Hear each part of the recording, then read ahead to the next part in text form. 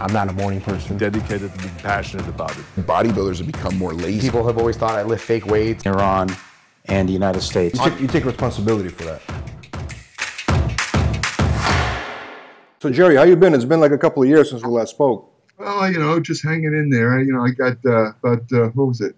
2 years ago, I got a bad case of diverticulitis that put me in the hospital. What is that exactly? It's basically diverticuli are these little outpouches in the intestines, and sometimes they get infected.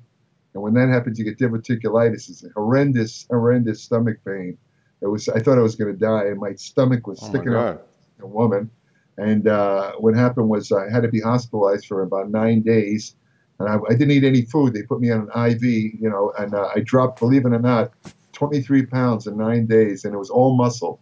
I mean, the cortisol levels were going through the roof. I asked them to give me an insulin shot, believe it or not, just to stop the muscle loss. And I've never taken insulin. Like one of the bodybuilders, you know? But the thing is, when I got out, this is the interesting thing. My arms and legs, in particular, were just so atrophied. You know, I went back to the gym, and it took me about 6 months to gain some of the muscle back, most of it. But the strange part is, it's been over 2 years now, about 2.5 years. I've never gotten my strength fully back. Never got the strength back. Wow, I'm sorry to hear that. Yeah, it just did something to me where you know, I'm just much weaker than I was before I went in the hospital. How did you get this condition, this disease? How does one get that? It's a genetic thing. I mean, you inherit these things. They're just, like I say, they're normally little outpouchings. They just normally don't do anything. You know, I believe one of my grandmothers had it. I might have, you know, inherited it. It's like a time bomb. You know, it sits in your body, and sometimes you can go throughout life and nothing will ever happen. Other times, you know, it'll get infected for who knows why. I mean, I did everything right. I ate a high fiber diet. You know, I mean, I was eating red meat at the time. That's a minor risk factor, but it's not considered a major risk factor. But so, you know, I did everything right from a health point of view. I exercised. Wow. All that are supposed to prevent it, but I got it anyway because I think basically a lot of it had to do with my age. It tends to show up when you get older. In other words, you know, it very rarely shows up when you're younger. So it was just something kind of, you know, ready to go. It was just. Are you vegan now or something like that? You stopped eating red meat? I'm not vegan completely, but I did cut out. I've been meaning to cut out red meat, not for health reasons, but for ethical reasons, because I'm kind of an animal advocate. And I did an article once on grass-fed beef, and when I researched and found out about these so-called factory farms, the way they treat cattle, it just was horrible. I mean, it was just absolutely devastating. And I always swore one of these days I'm going to cut out meat. I just don't like eating animals like that. I already cut out pork because I know it sounds funny. I like pigs. I like them. I'd like to have a pig as a pet. I think they're very smart. Yeah, they're cute. To me, eating a pig was like eating a human. I couldn't do it. So I cut out stuff like bacon already a couple of years. So after I got out of the hospital, when I was in the hospital, I had nothing to do but lie in bed. I had my phone with me, so I was able to read up on diverticulitis. I read about 50 medical journal articles. By the time I got out of the hospital, I knew about as much about it as any doctor. Wow. And that's when I realized that, you know, I noticed that red meat was considered, eating red meat was considered a minor risk factor. So I said, all right, here's my opportunity. I'm going to cut out red meat. And I did. I haven't eaten red meat since then. I eat a little bit of chicken. I eat eggs, and that's about it. And then I have a protein, whey protein, but the rest of it's vegetables and fruit. That's it. You know, so I'm kind of not 100%, but I'm leaning towards it. You know, you brought up the whole grass-fed beef, right? Like I was talking to somebody recently about that. You know, when you go to the supermarket now, you see organic products, you see cage-free chickens. You see a grass-fed beef, you know, you see all these things like, and it makes it look more humane, right? For that, like, it makes you as a consumer much, you feel better about getting that type of stuff for health reasons, for humane reasons, right? Now, you saying that it's just basically are those real things? Are they really more humane treatments for animals in those conditions? And are they better for you, those products? Well, the cage-free stuff is controversial because a lot of that's fake. In other words, what they'll do is normally chickens are penned so tight that they can't move. It's like a horrible torture. With the cage free, they'll let oftentimes they'll let the chickens out of the cage for 10 minutes. And by doing that, they could call it cage free. It's completely fake. In other words, you're paying premium prices, but you're not really getting cage free.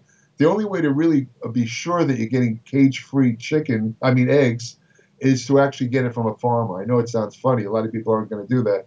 But other than that, I would say a good percentage of so-called cage-free are not really cage-free. So you're just you're buying regular eggs and they're charging you twice as much, 3 times as much money, whatever. As far as the grass-fed beef, there is something nutritionally to that. I mean, they still kill the cow, so it's not that humane. I mean, but the point is, they let the cow out in the pasture. It's not penned up, and as a result, the cow gets a more varied diet. And usually they give them stuff like crappy soy grits and all that.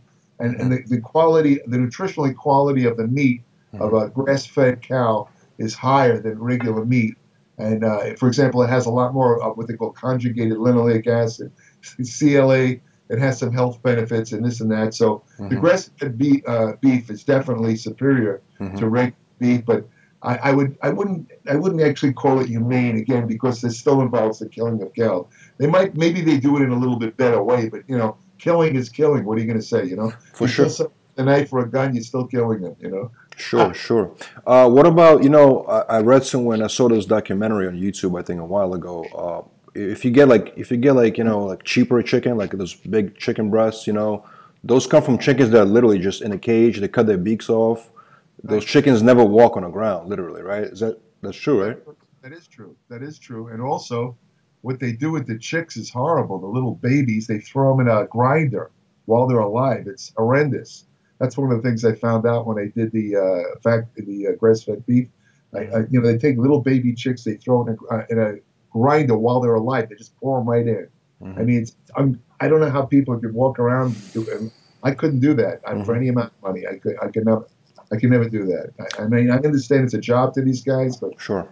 Certainly, like those guys who up in the Canada and where they shoot the baby seals.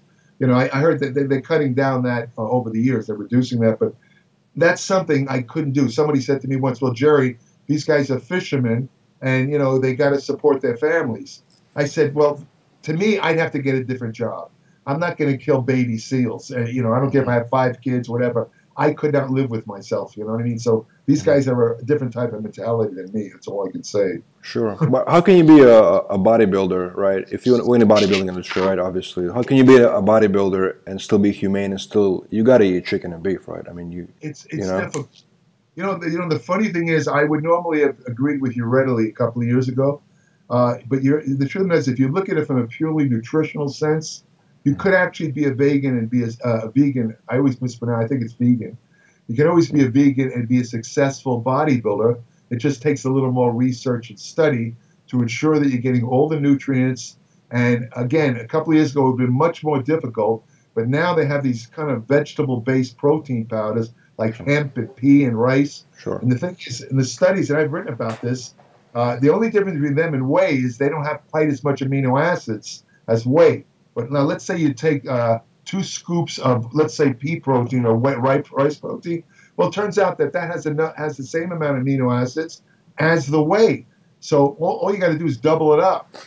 That makes it a lot easier because what you're saying is true. Bodybuilders do need a lot more protein. And if you try to get it strictly from fruits and vegetables, that's a lot of, that is really hard to do. Right. In fact, I would say it's almost nearly very, very difficult to do. But with the advent of these, again, vegetable-based protein supplements, it's not hard at all. So, and then the other thing you'd have to look for is to ensure that you get the nutrients that are not in the vegan diet, like B12, iron. You'd probably have to get iodine. There's a couple of other ones. But it's also, isn't it a question of texture? Because I remember talking to this bodybuilder a long time ago, right? He told me he went dieting just on fish. And he said he couldn't get the hardness of the muscle the same way he got from beef and chicken. Is it about texture something to do with it too, then, of the actual protein? The texture, like, the meat. I would say in the case of the fish, it's probably the fact that it's so low in fat. Now, you look at fish, it has no carbohydrate. And if you eat a really lean fish, you're getting very little fat. I mean, it's like 1 gram. It's like nothing. So the guy's eating pure protein. So by doing that, I mean, he could get sliced because he's forcing his body to use up all the fat that's on his body. So, I mean, sometimes it could get to extreme. I mean, I don't know if you saw this recent video that Ronnie Coleman did where he said he's 0.33, when he was in contest condition, at 290 pounds, I had to laugh. I like Ronnie Coleman. I know him, and I think he's a great guy. Probably one of the greatest, if not the greatest, Mr. Olympia. But he makes a statement that he was 0.33% body fat. You don't believe him? Physically impossible. It's Physically. no, because here's the deal. A man has what they call 3% essential fat on his body. What that means is that 3% fat, the body doesn't want to touch. That's what supports your internal organs. So 3 is the minimum. 3% is the minimum. 3 is the minimum. The fat that surrounds your nerves and mind, all this is related to that essential fat. You start to burn away that essential fat. As soon as you go below 3%, things happen. For one thing, and they showed this with some Navy SEALs years ago. They actually went down below 3%. As soon as they dropped below 3% fat, they started cannibalizing their muscle. Muscles were burning away. I mean, because what's happening is the body senses that the body fat's too low. It starts to burn tissues like crazy. If you try to go even below that, let's say you head for 1%, then you're going to turn off your immune system, and it's almost like you have COVID-19. You're going to die. As soon as you run into somebody who has some sort of disease, they're not going to be able to treat you. You have no immunity. So, to say you're 0.3, a skeleton has more fat than that because the fat's in the bone marrow. So it's and then when he said he was 3% fat when he was off season. Now, if you ever, I'm sure you've seen photos of him off season, 320 pounds. He looked like a walking, what is it called, Michelin man. I mean, he was gigantic, but he had the big pot belly and stuff. That's not 3% fat. You've heard of Andreas Munzer, the bodybuilder. He was probably the most ripped bodybuilder ever. I interviewed the guy several times. Very nice guy. I asked him in an interview, have you ever had, and this guy was sliced. I remember when I was talking to him, his skin looked like it was transparent. You could actually, when he moved his hand, you could see muscle fibers jumping around in his arm. That's how cut he was. Veins everywhere. I said, Andreas, did you ever have your body fat measured? He says, yes. I said, what was it? 5%. And look, that man had no fat at all. And and Ronnie Coleman is saying he's 3%. Sorry, I like Ronnie. No, just to be fair, Vlad, I want to give him the benefit of the doubt. And I'm going to say that whoever measured his fat, sometimes these body fat tests, they depend on water content. And bodybuilders have unusual water content. Like, where, for example, before a show, as you know, they're very dehydrated. Right. A lot of the guys take diuretic. So that makes these typical body composition, it throws them off. So they get these weird figures. So I'm giving Ronnie the benefit of the doubt, and I'm going to say that whoever told them that these figures of zero, they didn't measure them correctly because it's not possible. It's just not possible. What's generally the body fat percentage of average bodybuilder that goes on the stage? All right, a ripped bodybuilder will be anywhere from 5 to 7%. I'm talking shredded. There's probably a couple of rare guys that may get down to maybe 4%, and the even rarer 3%. But at 3%, they can't stay at that level too long, and they usually don't. The guys that get down to 3%, those are the guys who, after the show, you see them blow up really fast because their body reacts. Again, it starts to lay down fat a lot faster because it kind of senses that the essential fat is, it's dangerously low. So I would say most of the really shredded bodybuilders are 5 to 7% fat, veering towards the 5%. But a lot of these guys lie about their. I've seen their interviews and their articles where they're talking about being 2% fat. They're full of crap. They're not 1% fat. I guarantee it. They're not. It's not possible. They wouldn't look. I'm telling you, at 1% fat, they would not look good. Trust me on that. I was talking to a doctor recently, and he told me that basically, if naturally your body fat percentage can be like basically genetic, like you mentioned, genetics, right? Like some people have easier time to lose body fat, and some very difficult. You know what I'm saying? But he was saying that basically, if you can be just maintaining your body fat percentage, let's say under 15%, like naturally, that means basically that you always got to starve yourself, you always got to be on a diet, and you just can't enjoy your life. Like some people just can't have that body fat low no matter what they do. That's very true, and I can tell you why. It has to do with the nature of the fat cells themselves. You have something called hypertrophic hyperplastic obesity. What that means in simple terms is the fat cells are both larger and more numerous. So if you have the genetics, unfortunately, I have that. In other words, a lot of it has to do with your parents. If you come to, let's say, obese parents, and especially the way your mother eats when you're pregnant also has a lot to do with it. You're going to be born with a greater number and a greater number and greater size fat cells. Unfortunately, it stays with you for life. And what this means is these individuals are going to have a much harder time getting ripped, much harder time. The guys that really get ripped are the lucky ones who are born with small fat cells and less fat cells. Those are the guys that look like they never get fat, you know. And there's also in more recent years, we realize that there's other factors involved too. For example, there's something called brown adipose tissue, or BAT. Now, this is basically a thermogenic tissue. It's kind of reddish in color because it contains more mitochondria. Now, the significance of that is the mitochondria is the portion of the cell where fat is actually burned. So the more mitochondria you have, and muscles and anywhere else, the more fat you're going to be able to burn, see? So these people, they thought for years that only babies had significant amounts of fat because that's the only way they could keep their bodies warm. So that once you started to grow, you know, the BAT, or brown adipose tissue, basically disappeared. That's what they thought for years. And then a couple of years ago, they discovered quite a few adults had significant amounts of brown adipose tissue. What that means is that if you have a lot of active brown adipose tissue, I'm not going to say that you'll never get fat, but in other words, you'd have to basically go out of your way. These are the people that kind of, you can see them like eating pizza and a lot of stuff. They don't seem to get fat. Everybody knows somebody like that, where they, you know, a lot of them don't even work out. They'll just eat whatever they want, and they don't seem to get fat. You say, what is this guy? You know, how can he stay, you know, lean like that? Right. This is the answer: brown adipose tissue. Interesting. What about also, I noticed some people get sort of like, they get fat in certain regions, right? Some in the chest, some got love handles, some got like lower stomach problems. So, and I read that you can't isolate like fat burn in certain areas, right? So, how do you deal with those areas where, let's say, you seem to be getting fat in certain regions? Okay, that's true, and that is genetically based. Right. Some people get fat in some areas. My problem when I was a bodybuilding competitor was always the obliques and lower back. In other words, I could get all the fat off my body. Those are the ones that came. That was always stubborn. I had to get way, way down in body fat. It was torturous to me because I'd have like the thick, you know, really ripped abs, and yet I'd still have the little, you know, stuff on my lower back and stuff. So it drive me crazy. But, you know, that's genetically based. And as you point out correctly, there's no such thing as spot reducing.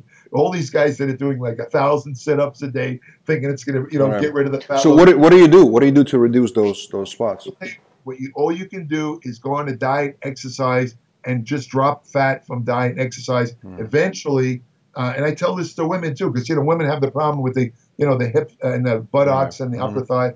You know, they call it cellulite and all this and that. And, you know, they always say, well, I'm lean everywhere, but I got the fat there. What do I do? I say, just continue to exercise and diet. Eventually, when your body fat, overall body fat gets lean, it gets low enough, your body's going to tap into that last bit of fat. And that's the same thing for the men. If they stay on the diet and exercise long enough, they will get rid of all the local deposit. But there's no way, like if you have like fatty pecs, you can't do high rep flies. It's not going to help. You know, it's not going to do anything to get rid of it. You have to diet and exercise. And again, you know, some areas are more easy than others. You know, I didn't have any trouble bringing my abs out. I could bring them out when I dieted in 6 weeks. I had good abs from having no abs. And Casey Viator, a famous bodybuilder years ago, I saw him show up in the gym with a pot belly, out of shape, and 3 months later he was competing. He got third in the Olympia with veins going through his abs. So, and he didn't do a single sit-up, by the way. Wow. I always tell people that this man did not do any abdominal work at all, and his abs were great. So it was pure diet and exercise. That's all he did, and the same goes for anybody else. So that's something you get rid of. Eventually, if you have the willpower, and again, you know, it'll take a little long. You know, you'll be let's say you have wherever the stubborn fat deposits, you'll get rid of the fat in all the other areas, and you'll still have that fat. You got to stick to it. If you have the willpower, they will be, disappear eventually. How do you feel about this? A lot of treatments recently. It's called fat freezing, basically, where they isolate, specific areas. They do some kind of procedure to freeze it, and then eventually those fat cells, they start dying out or something like that. They get burned off. Well, how do you feel about those procedures? Well, at first I thought it was a pretty good idea, but in fact I was going to do an article about it. Because I figured this could be a good utility for bodybuilders. Like what we're talking about. Let's say the guys that have the stubborn they're ripped everywhere and they still got a little oblique fat. They don't, they don't want to risk losing muscle to keep, losing weight. So maybe they can get the fat freeze and get rid of the problem with that is the side effects. It can cause permanent damage to cells. It's not as good as they say. So when I saw I read about 4 journal articles. These are recent, where they talked about, side effects that didn't initially show up, but they now exist. What kind of side effects? Well, they cause damage to cells. It can actually permanently damage the cells, and it does something else which I don't recall at the moment. But I just remember thinking, no, I can't recommend this stuff. Interesting. Because it's a lot of people might not notice it, but it's not 100% safe. Let me put it that way. I couldn't recommend it because of that. That's interesting, because those treatments are available in so many different places now. All the cities have it pretty much. The doctors or whoever does that stuff, they make a fortune over it. Right. I mean, it's a very expensive procedure. It's thousands of dollars. But like I say, everyone who gets that is going to get some cellular damage. What about liposuction? If you do a liposuction, let's say around your waist, right, or whatever, in your stomach, or somewhere in your body, right? Those body cells, fat, the fat comes back or no in those areas? Well, what they originally thought was, first of all, you can only take a limited amount of fat with each liposuction procedure. But it was formerly thought that once you remove fat in any area, let's say on the oblique, whatever, that fat never came back because you've actually sucked out the fat cells. But if you overeat, this is what the previous thought was. The fat, you would get fat in the arms, everywhere else, but that area would not get fat because you've taken out the fat cells. Well, there's another thing that's changed. They now know that the fat cells can come back. It's not a permanent thing. If it definitely does reduce fat, there's no question about it. But if you, for example, it's kind of reminds me of these heart patients where they have a bypass, and they think, well, now I can go back to my eating and smoking and do everything because I have a bypass. No, what happens when you do that is the bypass closes and you're right back where you started. It's the same with the liposuction. If you eat like a pig and don't exercise and eat all this garbage, believe it or not, the fat cells will actually creep back there. So it's not as permanent as they lead people to believe. Oh, that's interesting. I want to ask you one more question about nutrition, actually. So when you go to the store and you buy like cheaper priced chicken, right? Or it can be the whole chicken, it can be chicken breast. If you look at the ingredients, and I've seen it also on the internet before, basically, they inject it with a saline solution, I think it's called, which is basically sodium mixed with some kind of water or something, and that gives it obviously an impression of a bigger piece of chicken. You know what I'm saying? Like how bad is that solution really? And eating that is obviously much cheaper to buy that, but like what kind of damage can it cause to your body, in the long run? Basically, saline, it's a salt, as it's basically sodium. So you have to look at it as just extra sodium. So a bodybuilder who's conscious of their sodium intake would have to take measures to, a lot of times when you cook the chicken, by the way, if you broil it, for example, a lot of that saline solution will come out anyway, right? Okay. A large percentage of it. Secondarily, if for whatever reason you're concerned about your sodium intake, even if you're not a bodybuilder, let's say you have hypertension, high blood pressure, or you have a sensitivity to sodium, then you have to take measures to counter that sodium. Nutritionally, you could, for example, potassium. Potassium is the yin to the sodium's yang. When you take potassium, you neutralize the effects of sodium in the body. You actually cause the excretion of sodium. It's a very simple way. Magnesium, calcium, all these things will basically push sodium out of the body. So, it's not really a big problem. And you are correct, though. They put that saline in there to fluff up the chicken to make it look like it's more there than there is. Do you think sodium because every time you look at ingredients, right, the sodium is just off the scale sometimes. I'm talking to some guys from Europe, and they telling me that in Europe, like in England and France, it's a much lower sodium. The food contains much less sodium, percentage-wise in their food. And it seems like you go get a pack of turkey, let's say, right? You look in the bag, the sodium is like 600, something like that, milligrams or whatever, right? Why so much sodium in food, you think? And do you think that's bad? Or because I think the FDA recommends eating what, like 2,000 milligrams of sodium a day? 1,500. 1,500, there you go. And it seems like some products have, like, you eat like just a couple of servings and it's already, you had that percentage, you know what I'm saying? Okay, the sodium is in there for two reasons. First of all, what you're talking about mostly is processed foods. Right. In other words, natural food does not contain that much sodium, but processed food does. The reason is it's in there for twofold. First, as a partial preservative, it helps to preserve, let's say, delicatessen meats or something like that, like the turkey you mentioned. Secondarily, I know it sounds funny, it's added there for taste. It's added to make these meats, or usually are already pre-cooked or something like that. And other foods, it's not so much active. Let's say cereals, whatever, that where you see a lot of sodium. It's added basically for a taste thing more than anything else. I know you're probably thinking, why do they need Like that so much sodium? though, you know? No, I know it doesn't make any sense. Right. From a purely scientific point of view, it doesn't make any sense to add that much sodium. But again, even in the sodium has what they call a hydroscopic effect. It actually tends to attract water. And I know this sounds funny. Even if they put it in a dry cereal, it'll actually puff up the cereal and make it look fresher. So that's another reason why they put a ton of sodium in. And from a health standpoint, it's not good to have that much sodium. Yeah, I was going to ask you, do you recommend people follow the FDA recommendation on the sodium intake daily, the 1500 milligrams? The only people I would recommend that for are what they call people with sodium-sensitive hypertension. For some reason, a lot of black people have this. It has to do with something called the renin-angiotensin system. It's a genetic thing where they're born with a greater tendency to get, let's say, elevated blood pressure when they consume high sodium food. They have to be real careful because eventually that hypertension can either give them a stroke or destroy their kidneys completely. Most people, their kidneys are gradually destroyed as they age because of subtle hypertension. In other words, if you go through life with elevated hypertension, your kidneys are slowly being destroyed. That's why I believe the figure is that 50% of people over 60 only have 40% of their kidney function left. This is a gradual destruction of the filtering units. But for other people, and I did this huge article in my Applied Metabolics newsletter about the truth about sodium, and what I discovered shocked me. I was shocked myself. It turns out that you could actually get as much as 6, if you're healthy, if you don't have the sodium, 6 grams a day doesn't do anything bad to you. At 6,000 milligrams, that's way more. And the funny thing is, here's the really ironic thing about sodium. If you get too much, it's bad. In other words, if you get, let's say, 12,000 milligrams a day, something like that. But if you get too little, it's just as bad. Both of them will kill you.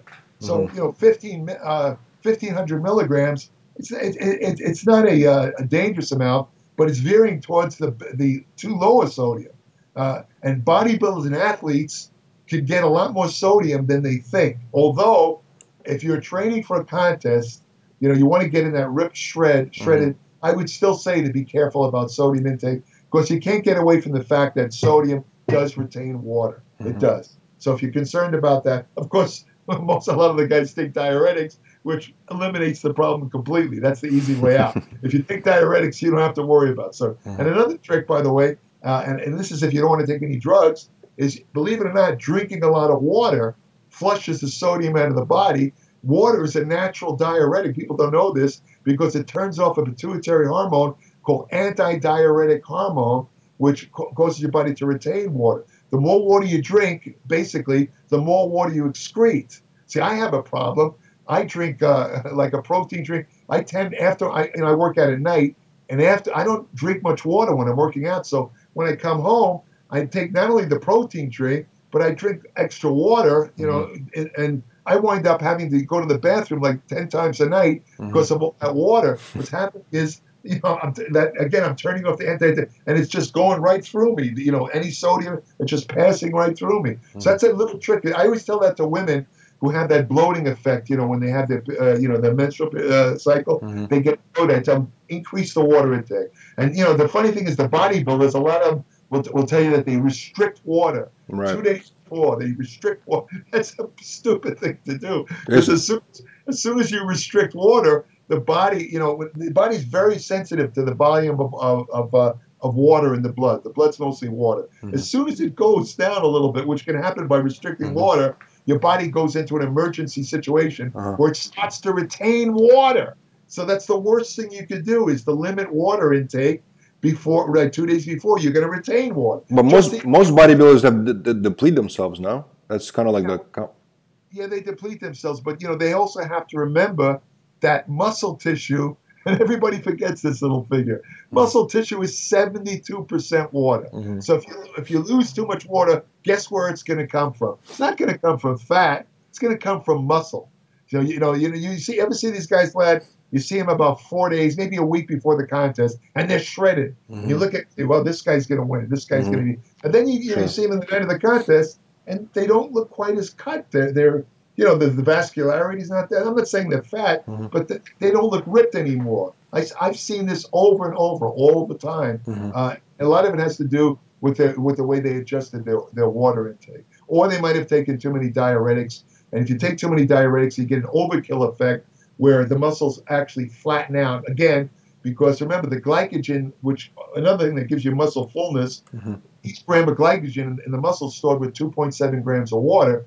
You take too many diuretics, you pull the water out of the glycogen, and you pull the water out of the tissues, so you get too flat a look. It's a fine line. In other words, you want to be really dehydrated on the you do have to be a little dehydrated, but if you go too far, it starts to reverse. And again, you're not going to look fat, but you're going to look flat. That's the term they use, and it's true. I've seen it a million times. Interesting. Yeah. Interesting. So I want to ask you a few questions about competitive bodybuilding. First of all, how do you feel like the bodybuilding industry, the competitive bodybuilding, has been advancing in the last, let's say, 3 years? Well, there's been some interesting developments, as you know.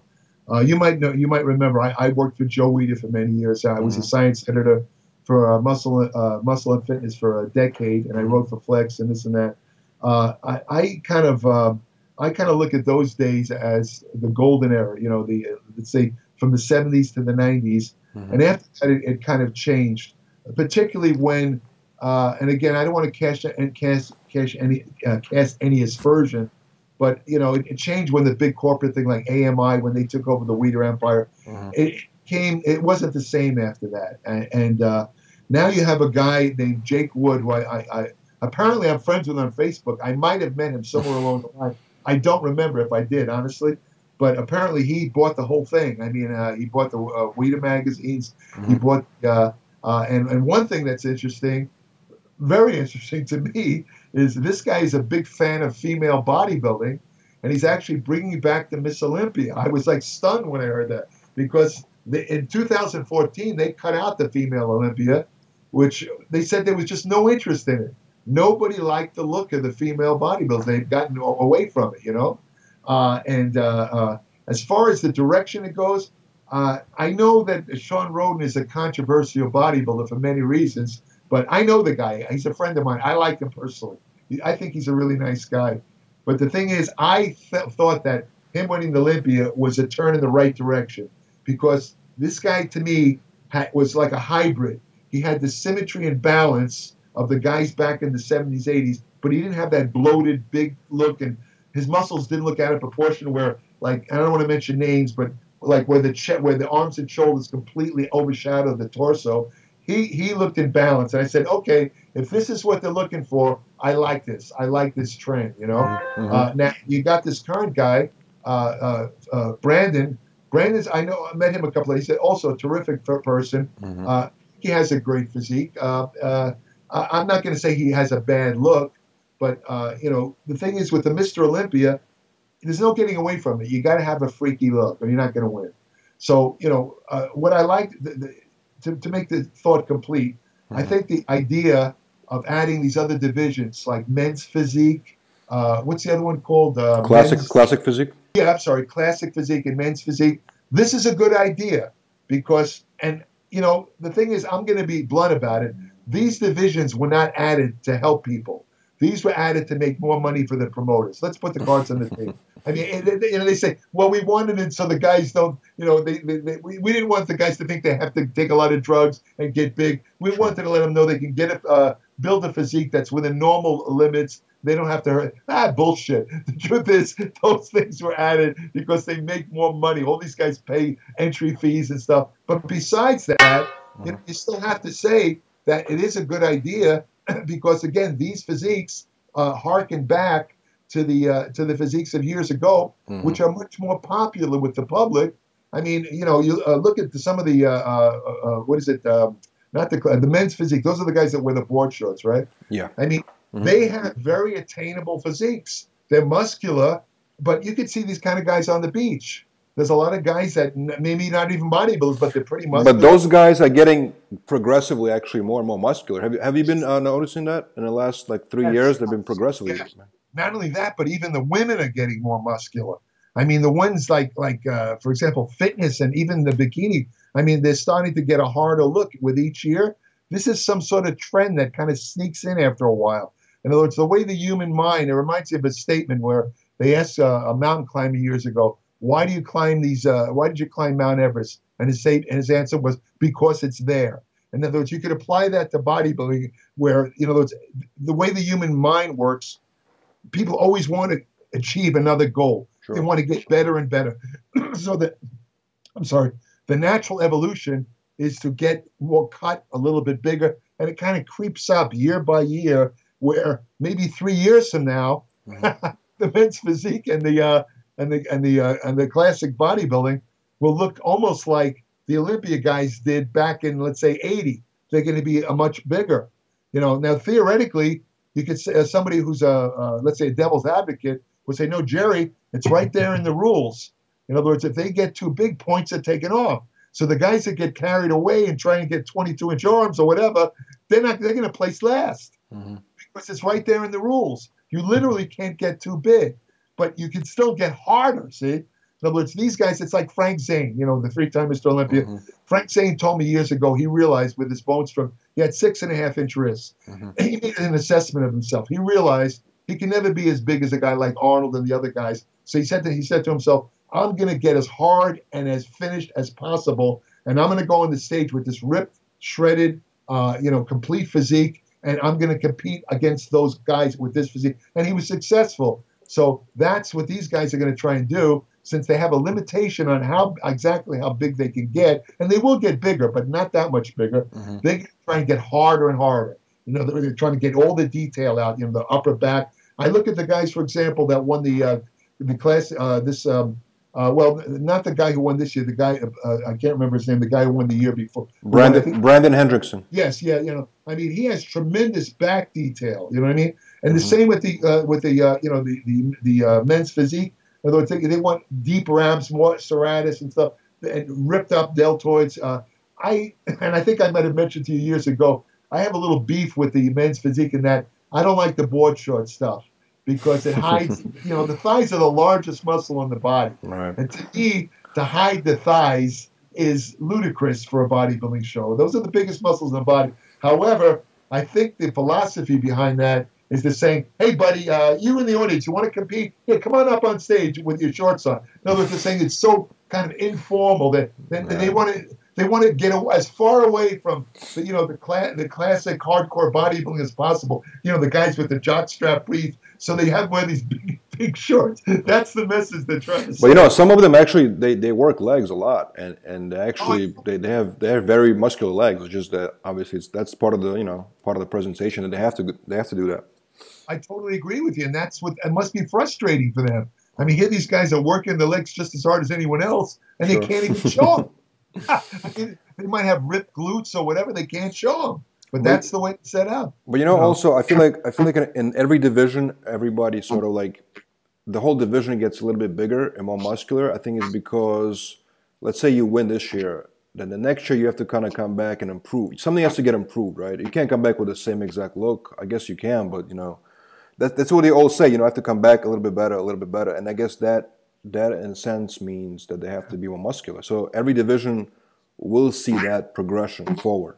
More muscular, more bigger, more strong, That's true. That's a natural course of events. And in fact, I remember Arnold telling me years ago, his philosophy was that once you reach his level of development, like where basically he's near maximum, he says you can't change, he agreed with you. He said, to win the contest each year, you have to show improvement.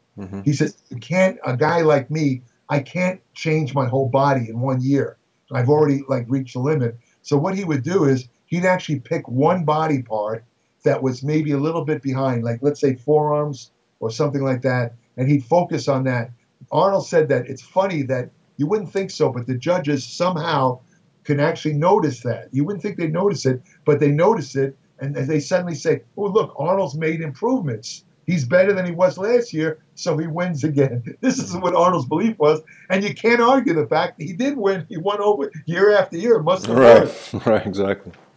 Do you think Phil Heath should come back to Olympia stage and compete again, or do you feel like he won 7, you know, and obviously that was the judges made a different call that final year when he competed, and that should be indication for him to not come back on Olympia stage? How do you feel? Like, you know, obviously it's an opinion. So in your opinion, how do you feel? I'd love to see him come back. I mean, Phil Heath was an absolutely incredible bodybuilder, but you know, it's kind of like in boxing. You know, a lot of times these guys, undefeated fighters, they'll get knocked out, and when they come back, they're never the same. It's almost like something. It's not that their body changes or their boxing ability. Something happens in their brain where they kind of like don't think they're as good as they were before, and it shows in the boxing.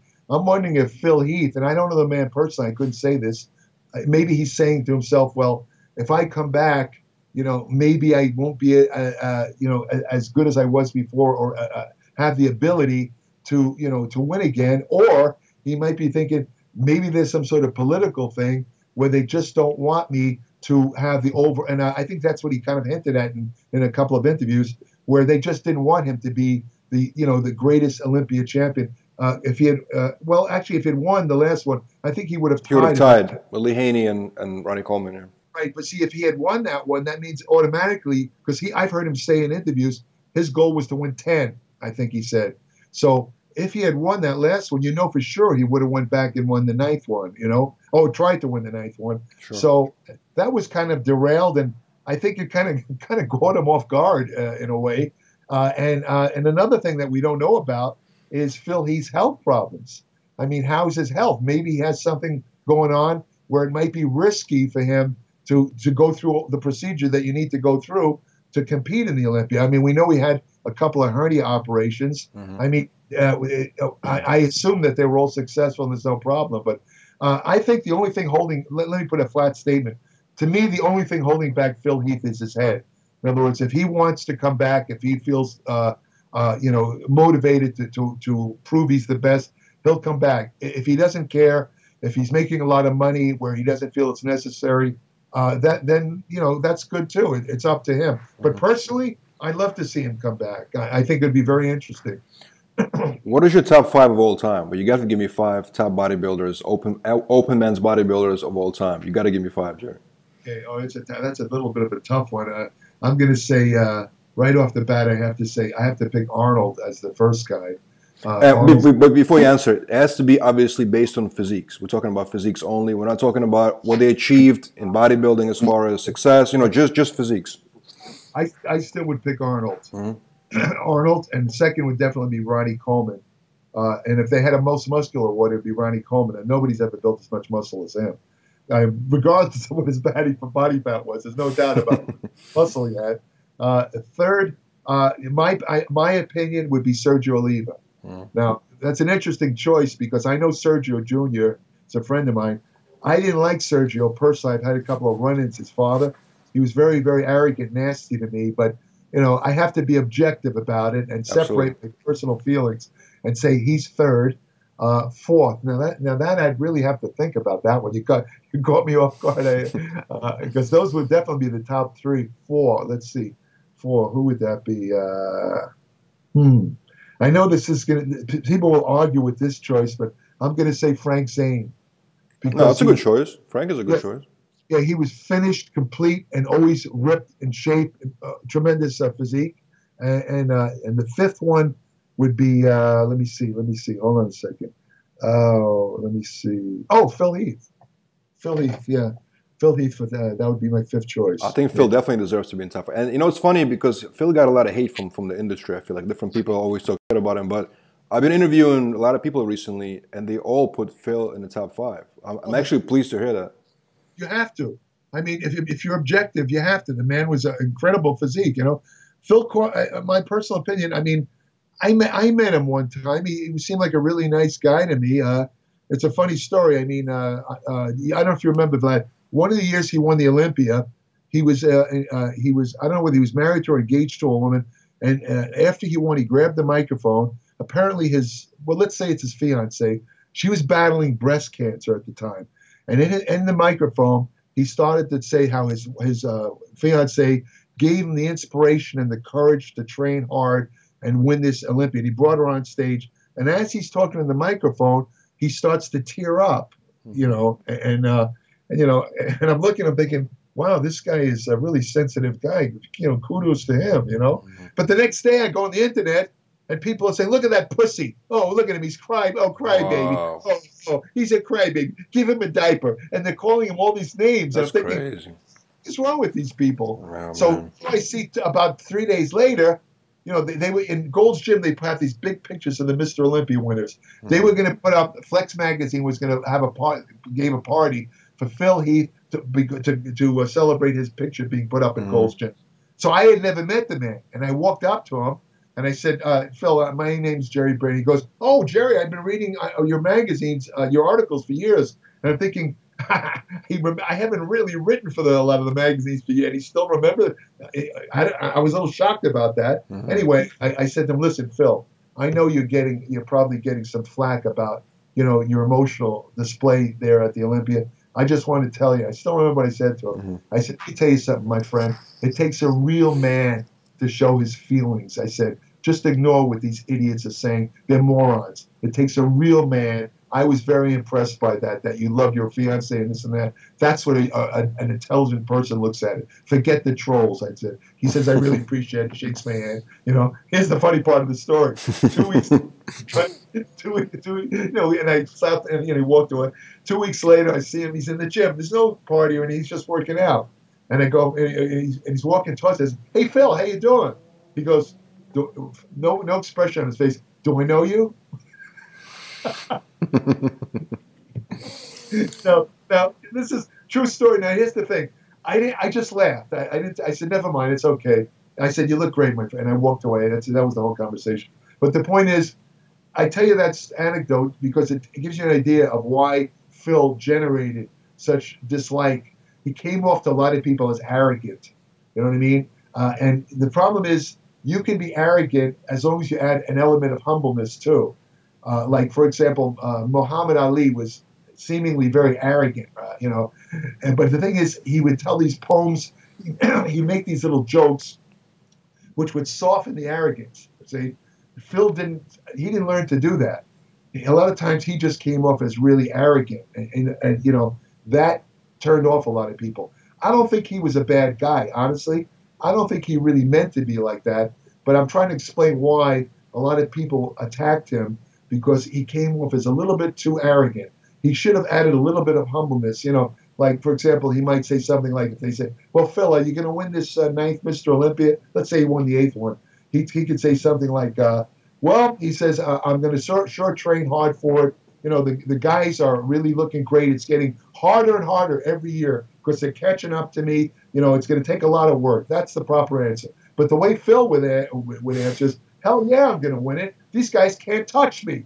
That turns people off. See, that's what I mean by adding an element of humble. You can say you're going to win without coming off as arrogant. That's my opinion. I personally feel like if you're doing an interview, it builds excitement for the upcoming fight or upcoming battle in bodybuilding. I don't mind that at all. But besides all that, I'm saying I feel like it's good that people acknowledge his physique. You know what I mean? Like, being one of the supreme physiques of all time, really. Oh, you have to. I mean, if you have to be objective about whether you like the man or not. It's like me with Sergio Oliva. I don't even like him personally, but you see, I placed him 3rd on the all-time great list, and I've told his son. I told him the stories, what his father said to me, and he laughed. He says, "Well, he could be really moody." He said, I mean, there's a kind of what did he tell you? What happened between you and Sergio exactly? But when I was first thing happened when he first showed up. This is years ago. When he first came over to the IFBB, I was there in Brooklyn, at Brooklyn Academy of Music. I got backstage, and he was like the big sensation at the time. This new guy. I mean, he still had hair on his head and all this. And I went backstage to get his autograph. I was 14 years old, and I remember he was wearing a butcher's robe. It had blood all over it, And so I went up to him. I said, Mr. Leva, can I have, in the meantime, I'd gotten the autograph of all the top bodybuilders that year, all the guys who won the show. So I went up, he was the last guy. I went up there and said, Mr. Leva, can I get your autograph? Now, I don't know if I could curse it. Can you want me to give you Yeah, a go verbatim? ahead. Give it verbatim. He said to me, get the out of my face. That's his exact words. And I was from Brooklyn. I was kind of a little tough guy. And I looked at him and I said to myself, what should I do? My first impulse is to jump on him and punch him in the face. But then I looked at him. I noticed he had scars and he had this kind of face that looks like he would kill you in 2 seconds. And I just didn't say anything. And I used my hand and I walked away. Here's the funny part of the story. Over maybe 35 years later, I don't know if you remember, they had the gathering. Joe brought all the past Mr. Olympias on stage for a celebration. I think it was the 35th or 30th anniversary of the Mr. Olympia. And Sergio was there. And, that year I came up with the idea of interviewing all the past Mr. Olympia winners for an article, just asking brief questions, not extended interview. And all of them cooperated. And so the last guy, again, was Sergio Oliva. So I see him. He's sitting at a booth. He's selling a statue of him in the famous pose like that with his arms up. And I went up to him. I said, Sergio, I didn't think he'd remember me. And I know he didn't. I said, Sergio, my name's Jerry Brainum. I work for Joe Weider. I wanted to ask you a couple of brief questions. I've spoken to all the other Olympia winners. So he goes, he says, who are you from? I said, well, I write for Joe's magazines. He goes, Joe Weider? I said, yeah. He says, $15,000. He goes like that. I said, what? He says, if you want to interview me, you got to pay $15,000. I said, well, it's only like 1 or 2 questions. That's it. He says, I don't care. If it's Joe Weider, I want $15,000. I said, well, listen, Sergio, you know Joe. You think Joe's going to pay you $15,000 for an interview? He says, he goes like this. He says, really? He says, get the out of my face. Wow. This is 50 years later. And I told the story to Sergio Jr. So we had a little joke going because he was training at Gold's Gym at the time. Every time I came in the gym, he was at the other end of the gym. He'd yell out, hey, Jerry. I said, what's that, Sergio? He'd say, get the out of my face. He'd yell it across the gym. It was kind of funny for a while. He still does that when I see him, just as a joke. That's funny. Wow. Yeah, That's interesting. And people tell me that I must have gotten Sergio at an off time because he's a nice guy. Well, they probably had a fallout. He probably had a fallout with Joe Weider or something. He didn't like Joe Weider. In other words, if I would have not said to Joe Weider, he probably would have answered my question. I didn't. I made the mistake of mentioning that I was working for Joe, and that turned him off completely. I understand.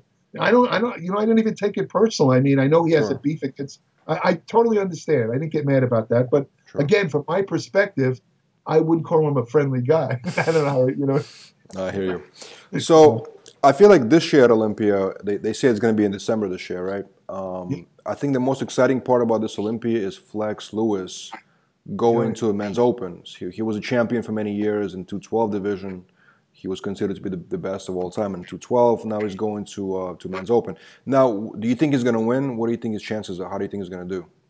Well, every time I've seen Flex Lewis win, my first thought has always been, this guy is actually good enough to compete in the Open Olympia. He's got everything. Got those huge calves. He's got the back detail. He's got everything. And then, like, what was it? One of his last years, he said something about retiring. He was going to spend time with his kid, and this and that. And I said to myself, gee, that's kind of sad. I would have loved to see him compete in the Open because, I mean, he's got everything. Like I say, if you judge a head-to-toe body, he's got to do well. The only problem with him is he's got what we call the height problem. In other words, you said the height problem, son? The height problem is he's not as tall as the other guy. It's not that the other guys are giants, but what is he? Something like 5'6", 5'7"? I don't know what he is. I'm not like sure, that. but yeah, I I mean, you can see he's a little shorter than the other guys. I mean, there's been a lot of great bodybuilders in the past that I felt should have won the title. I think this directly applies to Flex Lewis. These men, I believe, because I was at these contests. For example, in 1990, I had I forgot his name for a second. I had it right in front of me. Lee Labrada. Lee Labrada. He was going against Lee Haney, who was a fantastic bodybuilder. Unfortunately, that was the year they tested for steroids, and a lot of the guys looked off that year. They really did. And the thing is, Lee Haney looked great, but he wasn't at his best. Whereas Lee Labrada was shredded, ripped, finished, head-to-toe body, had everything. I remember after the prejudging telling a friend of mine, Lee Labrada is going to win. And sure enough, one of the judges confided to me, this was after the prejudging, said, guess what, Jerry? I said, what? He said, Lee Labrada is actually ahead of Lee Haney. I said, seriously? Because I picked Lee Labrada. I said, wow. I said, the judging is right on. I'm glad to see that. Comes the night show, and Lee Haney wins again. Remember, he had already won a couple of Olympias. Right. So, so I asked one of the officials, I don't want to mention his name because he's still around, but I asked one of the officials, I said, how could Lee Labrada lose the contest when he won the prejudging? How's that possible? The judge, you know what the guy told me? He says, Lee won because of his presentation. I said, excuse me? Presentation? He says, well, the way he posed. If you ever see Lee, go on YouTube. I'm sorry. Go on YouTube. Look at a video of Lee Labrada posing. The guy was superb. He was a master poser. He looked like he was doing a ballet dance, for crying out loud. And in all due respect to Lee Haney, Lee would pose like this, Lee Haney. Nothing, no flow, nothing. So, and they're telling me that Lee Haney was a better poser. I personally believe that Lee won that year, Lee Haney, because he was the success of Mr. Olympia. He had the impetus going for him because he had won several years. And also because Lee Labrada was a smaller bodybuilder. I had Sean Ray winning the Olympia maybe once or twice. I've told this to Sean Ray. It's not that I'm trying to kiss his, I don't dislike Sean, but I told him the truth. I said, being objective, I felt that you had the most complete physique. But in other words, I've seen this over and over again, where the shorter guy, even if he has the most complete physique, has everything together, muscle definition, Sure. still loses to the big guy. And in fact, one year, many years ago, they had one of those Mr. Olympia press conferences. I brought it up. I was in the audience. I asked the question. I think it was actually Sean Ray who answered. I said, Sean, don't you think that there should be divisions? I mean, look at Franco Colombo and Arnold. I can go on and on. The short guy never wins. Never, no matter how good he is, never seems to beat the bigger guy, the taller guy. Don't you think it'd be nicer if they had another division, maybe lighter body weight? And Sean answered, which shocked me. He says, no. He says, there should only be one Mr. Olympia. He says, having more than one division takes away the prestige of the title. That's the way he couldn't foresee that eventually there'd be a 212 division, of course. Well, 212 was that became for the shorter guys, right? The ones that were, that's why it was created, basically. That's exactly why it was created, for the exact reason I said, because it was very apparent that the shorter guys, no matter how good they are, we're never going to beat the big guys. It's not going to, when I say big, again, just slightly taller, but let's say your body weight, whatever. So this is to answer your question, a long-winded way of answering it. This is what I worry about with Flex, with Flex Lewis. To me, he's a winning physique. In other words, I could see him winning. Let me put it that flat statement. Right. But will he win? I mean, Brandon is not that much taller than him. I was going to say that I have to look at the comparison between the two, because I feel like Flex is actually not that short, and I feel like Brandon is great too, but I just feel like he'll definitely has a good chance to at least be in the top two. Let me put it this way: if Flex, I keep calling Flex Lewis, Flex Lewis is another great. Right. You know what? I mean, if you ask me the greatest bodybuilder, if you ask me, I really should have. If you had, I should have put Flex Wheeler. That's the name I forgot, because to me he's one of the right there in the top five. I'd have to put him in there too. Who do you want to swap? Who would you swap out for him? I'm going to swap out. All due respect to Frank, he's a friend of. I'd have to take Frank Saint out and put in Flex Wheeler. Even though Frank won the Olympia 3 times and Flex never, because Flex, his physique was so. I don't have words to even say it. It was so incredibly superb. The man had everything. I mean, I have to put Flex in there. But as far as Flex Lewis goes, let me give you this statement. If Flex Lewis shows up in the best shape ever, he could win. I'm saying that. I think in a fair show, and again, all due respect to Brandon Curry, who's, I agree with you, a great bodybuilder, a great person too. And I don't know Flex Lewis, I assume he is too, but the thing is, if he shows up, in my opinion, shredded head to toe with those big calves he has and everything else, he can win. There's no question in my mind. He can win. Yeah. Now, Jerry, you mentioned the year where they tested for steroids, right? Where Lee Haney competed. When we did an interview 3 years ago, you told me that you think steroids should be legalized for sports. It should be just legalized in all sports, including bodybuilding, right? Do you still feel the same way today, 3 years later? And how do you feel about natural bodybuilding organizations that also exist out there? We're actually making a film about natural bodybuilding right now, so there's quite a few of them out there. But do you still have the same opinion as you did 3 years ago about about testing in bodybuilding? I do, and I'll tell you why. It's strictly for health reasons. Because the thing is, the guys are going to take the drugs anyway. You can have drug tests, and it's always been a cat and mouse game, like I said years ago, between the testing organizations like WADA and the athletes. In other words, because there's so much at stake. In professional athletes, you have millions of dollars where they can make, and in bodybuilding, you have the echelon, the upper limits of bodybuilding competition, like Mr. Olympia. I mean, no matter how many drug tests they put, and of course we know that the Mr. Olympia isn't even drug tested, for crying out loud. Right. But I mean, the thing is that besides that, these guys, my point is, these guys are going to always take drugs. They're always going to find a way if they, they get, the steroid chemists that can come up with the so-called designer steroids, which already exist. There's always, they can always design new steroids. They're always going to beat the drug tests. So, the guys have to be monitored. In other words, if you make steroids legal, you have to have a proviso where the guys have to undergo regular medical testing. In other words, you have to see a doctor, you have to have the lab test.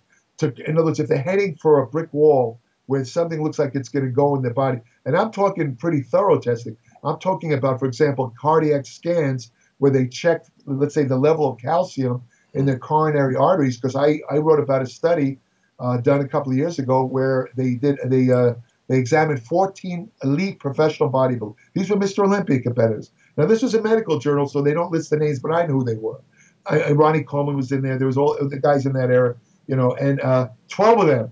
None of these guys had any cardiac symptoms, but 12 of them showed calcium deposits in the coronary. The calcium deposits are a forerunner of eventual severe heart disease, possibly even congestive heart failure or atherosclerosis.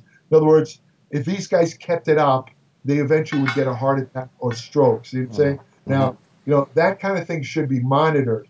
And to me, it should be treated like boxing. If a guy gets knocked out, when you get knocked out in a fight, you have a concussion automatically. There's some brain damage. In other words, if you get, let's say, knocked out twice, you go through 2 bouts and you get knocked out twice, there's a mandatory time where you can't box again. You have to, they make you heal because they know the 3rd time you might die. You might die in the ring. And some guys die anyway, even with just 1 knockout. It's rare, but it happens. The same with the bodybuilders. In other words, if they show really bad lab tests, then they're going to have to, get off the steroids. They have to be monitored. But my point is that right now, the biggest problem is, as far as the legalization goes, is that a lot of them are getting their drugs from the black market. And that bothers me because I've written about guys, not necessarily elite bodybuilders. There was one guy in Australia who bought some black market steroids. I think it was trenbolone, if I remember correctly. It turned out it was loaded with arsenic. I don't know why they put arsenic in a trenbolone preparation. It killed him. He had no health problems. He was 32 years old, and he died. So this more than anything else, I think steroids should be legalized because otherwise they're going to go through unethical sources, and possibly that's going to really hurt them. You could die taking these. But I was talking to a doctor the other day, and he told me that the quality of steroids went down in the last 10, 20 years, like 10, 15 years, and that's because back then they were actually like high-end, pharmaceutical grade steroids. Right. Because people started using them for bodybuilding purposes or for sports. They shut down a lot of the productions, and now a lot of the stuff is underground labs basically manufacturing it. That's exactly true. That's the problem. Years ago, for example, well, I guess it's no secret, I could say it now, Arnold Schwarzenegger actually got his steroids, believe it or not, directly from a guy who worked for the Shearing Drug Company in Germany. I mean, his stuff was directly from the drug company. It was as pure as you can get, right? Germany's a stickler for purity in drugs, by the way, much more so than the FDA here. Wow. So, you know, those were the days. I mean, like, it's what you say is true. Years ago, any steroids you get usually were fine. There was no adulterants added or contamination. But now, again, because of the restrictions, severe restrictions, I mean, doctors to prescribe an anabolic steroid, it's like what they call a triplicate prescription. And one of those prescriptions goes directly to the FDA, I believe it is. I'm sorry, not the FDA, the DEA, the Drug Enforcement Agency. And if a doctor, for example, a legitimate MD, writes out too many prescriptions, let's say for a bodybuilder, he can get his license taken away, and his, you know, of course. He's out of business. Because of the dosages that it's completely different. Right, yeah, of course. And no doctor if you know anything about what it takes to become a doctor, nobody's going to risk that to help a bodybuilder. You know, they're not going to do it. So the thing is, that leaves the only option to go underground and get these crappy steroids. And I'm going to tell you right now, Vlad, a lot of people don't know this. This is kind of like going to freak some people out, but the quality, every so often the medical journals, especially the drug analysis journals, they will work with the cops who, let's say, raided a drug a place that sells, dealers that sell the steroids and the other drugs. And what these scientists do is they analyze these black market drugs directly, and they write it up. And I've seen them. And I'm telling you, in the last couple of years, they found lower, just to confirm what you're saying, they found lower and lower quality. A lot of them were just, if you're lucky, you get one that has nothing in it. Basically, saline solution or oil. Doesn't have any steroids. A placebo for steroids? If you're lucky, because it's not going to hurt you, it's just not going to do anything. But in a worst case scenario, you have heavy metals in there, that's crazy, which can screw up your brain. And like I say, this one guy had arsenic. I mean, what is arsenic doing? That's crazy. And steroids injection, And then you got, something like trenbolone, which, I mean, that was removed. That's never really been sold to human. Only one form of it was. It's always been a veterinary steroid, like Finijet for years, all this kind of stuff. I mean, that thing, I'm telling you, more than any other steroid, the medical journal, they're always reporting case studies about always bodybuilders who got screwed up. Either heart problems or liver problems or something from taking the underground black market trenbolone. And the significance of this is that trenbolone, I can tell you, is one of the most popular steroids. It's got this reputation for making you big and hard at the same time. It's a very popular underground steroid, and I'm telling you, it's crap. I don't care what any of these guys on YouTube say. I'm not saying every trenbolone that's sold in the black market is fake. I'm not saying that at all. All I'm saying is that when you buy it, you're taking a huge risk. And what I'm saying is if you legalize steroids, it would probably cut down. Just like, for example, when they legalized marijuana, the dealers of marijuana, they took a big hit because now people didn't have to buy, There's quality control now. Yeah, there's a whole different, of course. There you go, quality control. They make sure it doesn't have any adulterants and this and that. It's safer. And that's, again, that more than any other reason is why I still believe steroids should be legalized. I have a question for you, actually. So we are making a movie right now about natural bodybuilding, right? And basically, everybody's given a urine test. They will take a urine test before the competition, sometimes after, sometimes like in the middle somewhere. But I keep seeing people emailing me all the time. They're saying, well, if you, let's say, take steroids and then you stop the last week before the competition, you take a urine test, it's not going to show up. Is that true or not true? For certain steroids, it's true. But not for all steroids, though. Not all steroids. For example, some steroids, just to give you, again, off the top of my head, let's say one of these natural guys is taking decaduralin and doesn't know the pharmacokinetics of the drug. Well, it turns out that decaduralin is probably the worst steroid you can take if you're in a drug-tested competition because it leaves behind, let's say, markers or residues, whatever you want to call it, that can get this 24 months. 2 years they can detect it. 2 years. Now, some of the ones that give you on the other end of the scale, let's say something like testosterone propionate, which is a very quick-acting testosterone, in and out in a day, right? If you get off that fast enough, you can beat the drug tests, But if you get carried away and you take too much, now you're going to change what they call the testosterone epi ratio. That's the official test for testosterone. And if it's a below, if the levels are going to be much higher, right? The levels. Yeah, exactly. If it's below above a ratio of 4-to-1, then you're positive for drug testing. It used to be 6-to-1. Then they changed it to 4-to-1.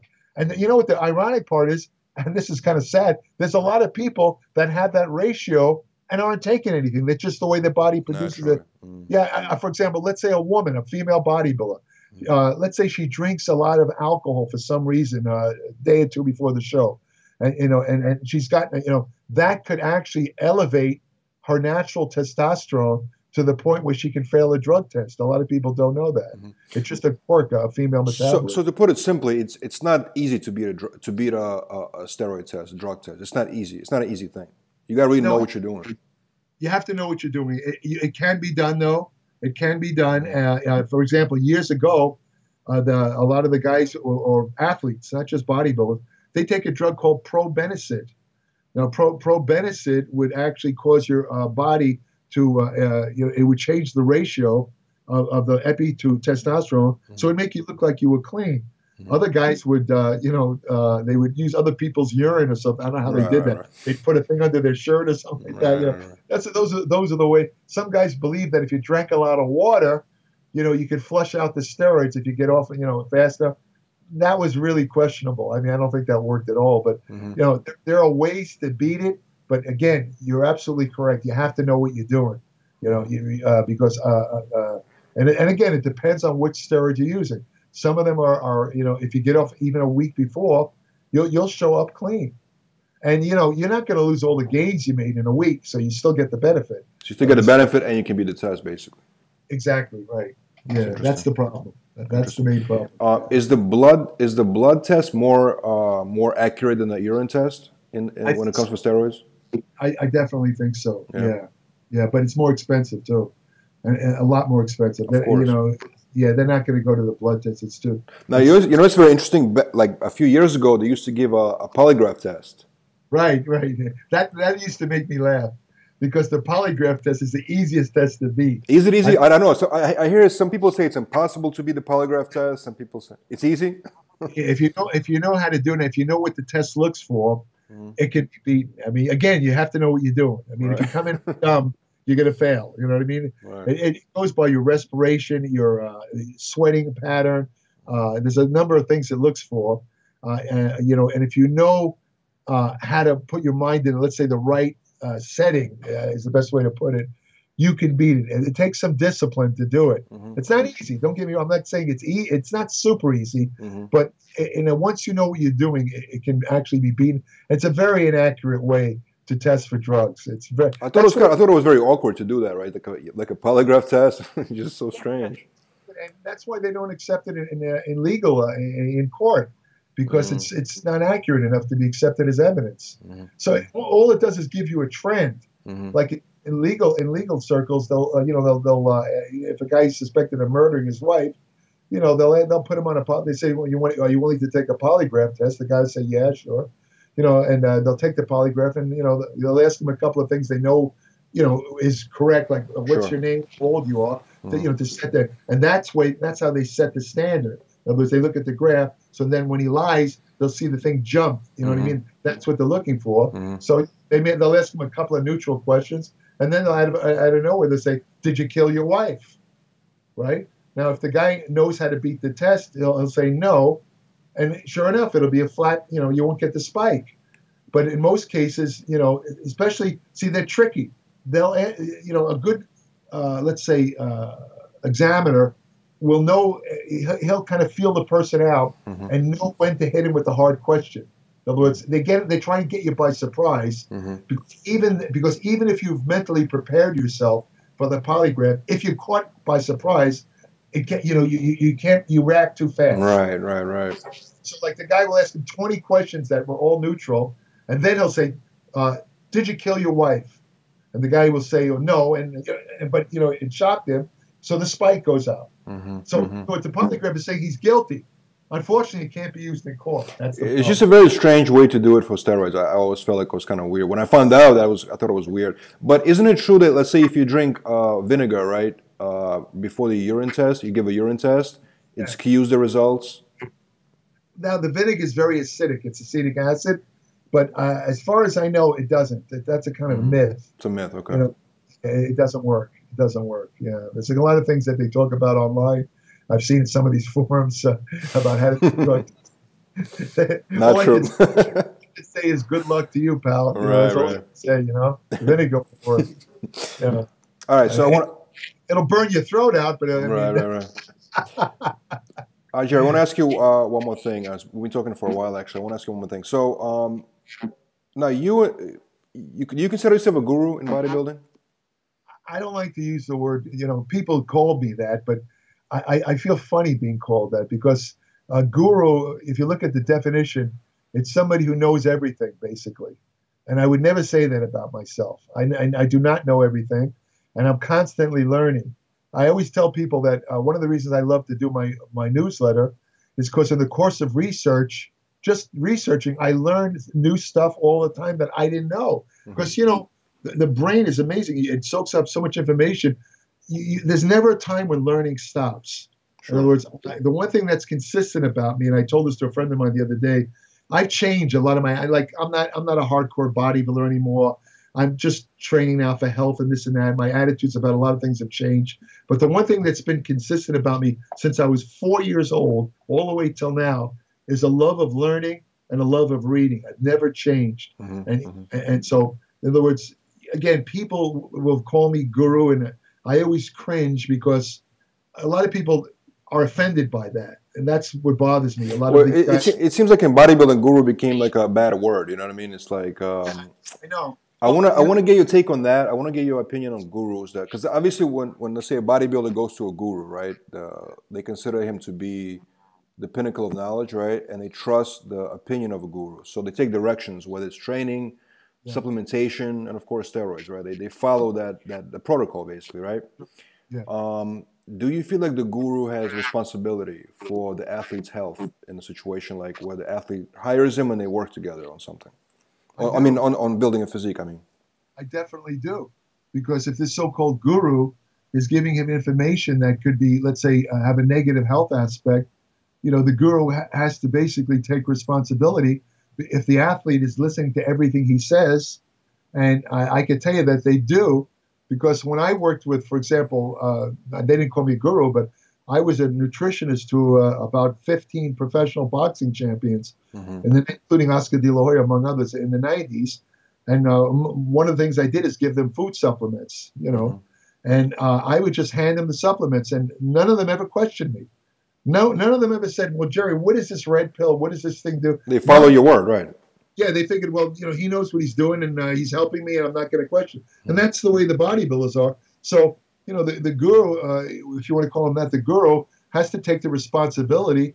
If, for example, if he's telling him to take, let's say, large amounts of trenbolone, if that's one of his, his advisories, he has to take responsibility if something happens to the guy. I heard rumors that, and I don't want to again mention names, but one of the bodybuilders who passed away was taking massive amounts of testosterone based on the advice of a guru, and you know he died. And it's difficult to say cause and effect. You can't say, well, that much testosterone is what directly killed him. You know, in other words, he could have had underlying heart problems. This particular guy, turns out, had a genetic tendency to heart disease. His family, a lot of them had heart disease, but you know, so it may or may not have had an effect. But the point is that the guru has to take the response. If he's telling him to take those kind of drugs or eat a certain way or whatever, he's got to be willing to monitor the guy, make sure the guy has the lab tests, medical checks, and all that. It is a responsibility. And also, you know, even though the athlete voluntarily took this stuff, if anything happens to the athlete, let's say a toxic effect, it's on the guru, because the guru could say, well, hey, wait a minute, I didn't put a gun to his head. I just told him what to take, and he took it. Yeah, but buddy, he took it because you told him to take it. Sure. So he wouldn't have had this heart attack if you didn't tell him to take it. So yes, it is your responsibility. So that's the answer to that question. Now, I know you're always doing research, and you're always very detailed in your research, and your newsletter is amazing. You're constantly learning, you're adapting new techniques. Now, I've been talking to a couple of doctors recently, right? And they all kind of saying that they all saying to the gurus, you know what I mean? You guys are not knowledgeable. You're not doctors. They take credibility away from them, right? Yeah. So when you hear that, I don't know if they ever told you something like this, or if you ever heard that criticism. But how do you feel about doctors when they start saying that you guys, not you specifically, but guys in the fitness industry, have no proper education or credibility to be able to work with these substances? You know what I'm saying? Or give any type of real advice to the bodybuilders, because the gurus are not doctors. You know what I'm saying? So I'm sure you heard this debate before. How do you feel about it? Very simple answer to that, and this is here's the problem with that. The reason why the bodybuilders turn to the gurus is because, I know this sounds funny, most medical doctors don't know jack, the only way I could say it, about steroids and anabolic drugs. They know nothing. They know, and they will not give advice out. They're going to tell the bodybuilders it's all dangerous. It's going to give you prostate cancer. It's going to give you heart disease. They're not the people to ask. So they turn to the gurus because they figure, well, this guru, he's worked with this guy, and that guy. They've won the contest. He must know what he's doing. He must know how to give out the steroids. Sure. The doctors are correct in one aspect, in the sense that if something is going south health-wise to the bodybuilder working with the guru is helpless because he can't diagnose the illness. He can't treat the guy. And that can really get out of hand where the guy can wind up hospitalized or, in a worst-case scenario, dead. Mm-hmm. So in that sense, they're right. But in other words, doctors are not the ones to ask about. I was shocked a couple of years ago. I was naive. An endocrinologist is a doctor who specializes in hormones. I figured that if anyone knows about steroids, anabolics, it would be the endocrinologist. Right. I had occasion to go to one. I had a little slight medical problem. And what happened was, I'll tell you what happened. I was taking a testosterone booster over the counter. This guy who gave it to me told me that it doesn't cause any side effects. And I wound up getting a case of gynecomastia, which is, a little bit of breast formation. And I went to an endocrinologist. My hormones were thrown completely off, But I laugh about it now. It wasn't funny at the time because they told me that I had the testosterone level of a 12-year-old girl. But the thing is that wait, so testosterone booster stopped you producing testosterone? Completely cut off my own testosterone production. Completely. Wow. Completely cut it off. And I didn't know this was going on, see? I trusted the guy. The guy said that it wouldn't have caused any side effects, But by the way, this guy was a guru himself, But the thing is, so I said to this endocrinologist, I was talking to him. Mm-hmm. Now, he went to Harvard Medical School. This guy was a top guy. And I started talking about the steroids and asking him a couple of questions. I didn't say anything about me writing for them. I just acted like I was, I looked like an average bodybuilder. Obviously I wasn't Mr. Olympia. He could see I worked out. So I was asking him, what about this Winstrol and Decadra? And I was shocked to find, Vlad, the guy knew nothing. I remember saying to him, well, tell me, how do the anabolic steroids actually work? How do they actually build the muscle? You know what he said? He says, well, they retain protein. That was his answer. What? They retain protein? That's not the answer. The guy knew nothing. And I said to myself, this guy's a Harvard-trained endocrinologist. He's like supposed to be the top expert on hormones, and he knows nothing about steroids. What does that mean for the average GP or internal medicine? Nothing. Right. They know nothing. So this answers your question. Doctors, I get something similar myself. I'm not a guru. I don't give out any. I get requests all the time. People email me, bodybuilders. They want me to write out a steroid, but I won't do it because of ethical reasons. Because first of all, I'm not a doctor. I can't prescribe. That's the first thing. Second thing is I don't know these guys. I don't even know what they look like. I don't know what their health pattern is. They might have something existing. If I tell them what to take and they get a heart attack or stroke, it's on me. I'm not going to take that chance. I don't even know how old they're. What if that's a 12-year-old guy writing me? I'm going to tell them to take Trenbolone no, I'm not going to do that. There's guys that do that, but I'm not one of them, right? But taking that into account, I see a lot of these guys with advanced degrees, not necessarily MDs, but let's say PhDs, where they say never listen to anybody who doesn't have an advanced degree like a PhD, or when it comes to nutrition, only go to registered dietitians. Don't listen to these armchair philosophers who think they know stuff, because you know, if they don't have the advanced degree, they know nothing. They say it like that. I personally, I get very annoyed at that, because first of all, a lot of these guys have degrees. Like there's one guy who talks a lot about nutrition. He has a degree in exercise physiology. That means he knows a lot about exercise, but that doesn't mean he's a nutrition expert. These guys do that.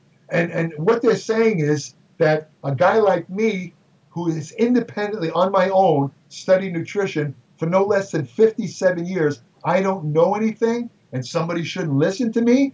Are you kidding me? Please, I will dance circles around any one of these guys. And I'm not trying to, you know, arrogant when I say that. Absolutely, of course. I'm saying it's just a stupid, broad statement to say that you should only listen to somebody within it. And again, these guys are intelligent. I credit them for earning the degrees, but to say that they're an expert in everything and they know everything is absolute nonsense. I mean, I've had arguments with some of these guys, well, not personally, but they make statements like, carbohydrates don't make you fat.